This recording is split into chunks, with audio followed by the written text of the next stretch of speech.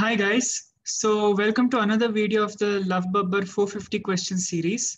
So we have completed arrays and matrix. So we have solved around 30 problems, I guess. And there are 11 videos already uploaded in the playlist. If you have not watched them, I will give the link of the playlist in the description. And also this questions link, this sheet will also be available in the description box. So today we have to start with strings, and as you can see strings, there are a lot of questions actually. I think more than 30 problems are there, so easily around 6 to 7 videos it will take, because I don't want to make a video too long, otherwise you will not watch it, and even I will be a little bored. So actually the first few problems are quite simple, so I will quickly brush through them in this video, and maybe in the next video we will be solving real good questions. So in this video, first problem is reverse a string. Now reverse a string is same as reverse an array. Okay, if you have not watched that video, you can watch it. It's the first video wherein I have done the first question. So reversing a string is also simple only. If you are very new to programming, maybe then only you'll have some problem. Otherwise, it is very simple. You can also use inbuilt function, but not in the interviews.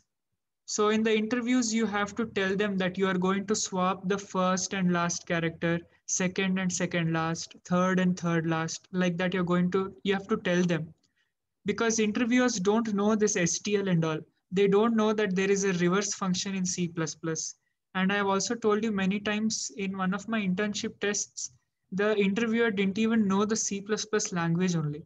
So be careful. Don't assume that everybody knows STL. Actually, even if they know, they don't want you to use it. They want you to, actually know how to do it.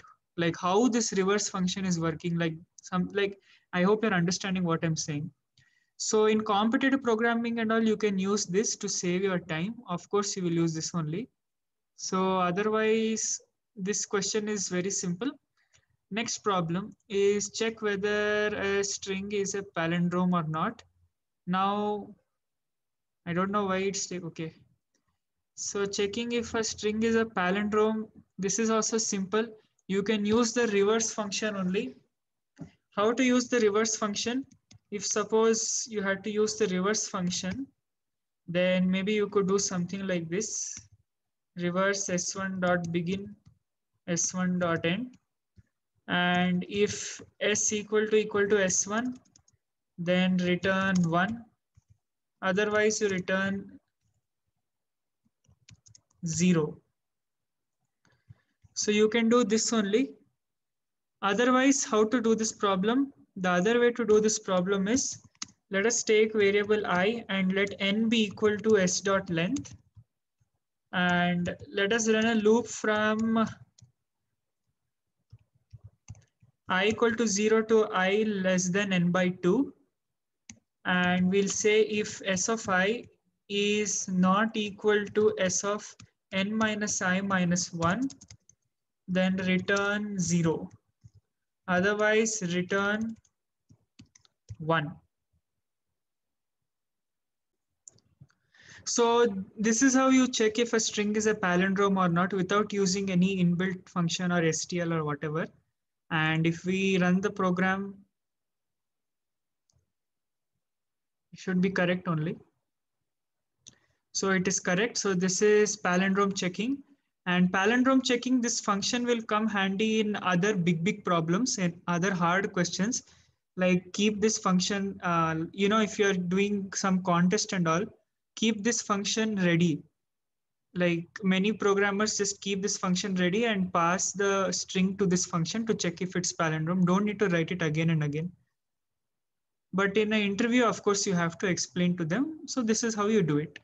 Basically, you're checking the extreme characters, the first character, the last character, second last, third last, like that. That's all you're doing. So that was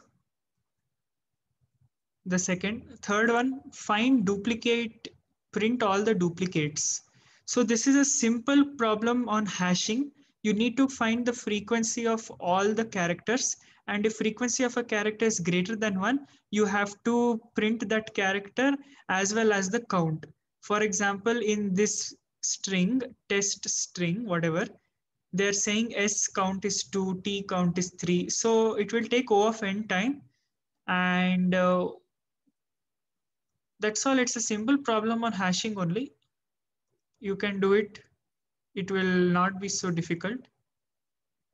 So they have told some method.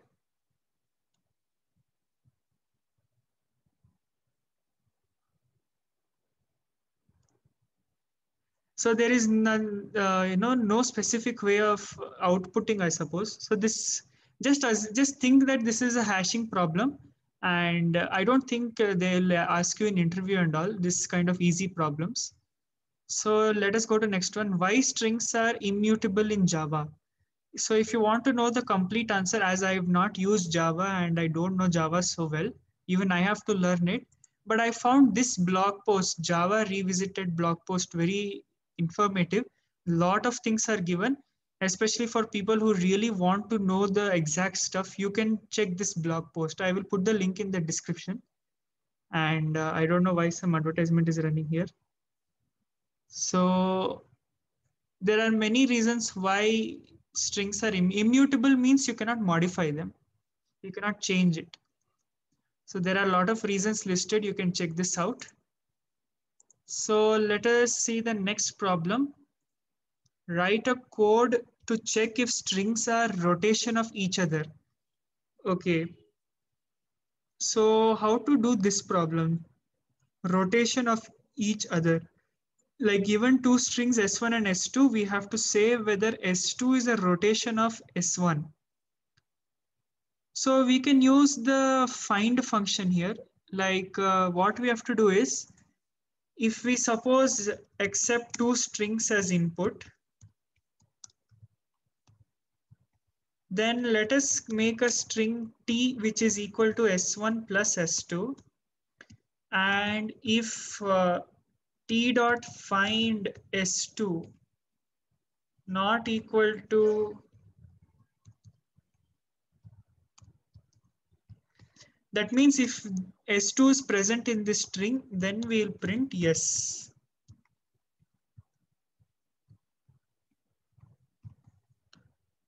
Otherwise, we'll print no.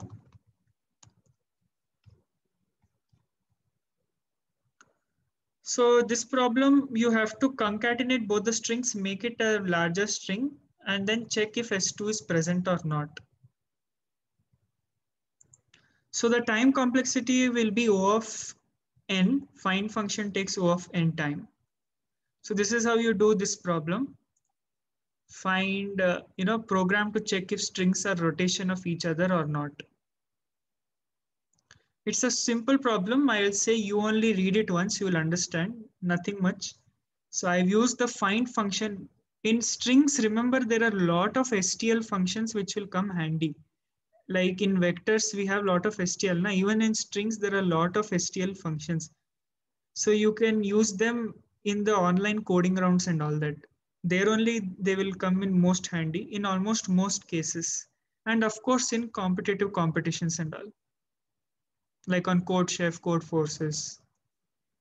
So this video, I think that's all. Next video, we will solve more better problems. And if you like my work, please hit the like button, share the video with your friends. It will help them a lot, I feel.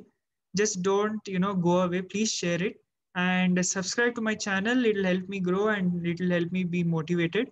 And thank you for watching this. Bye. Take care.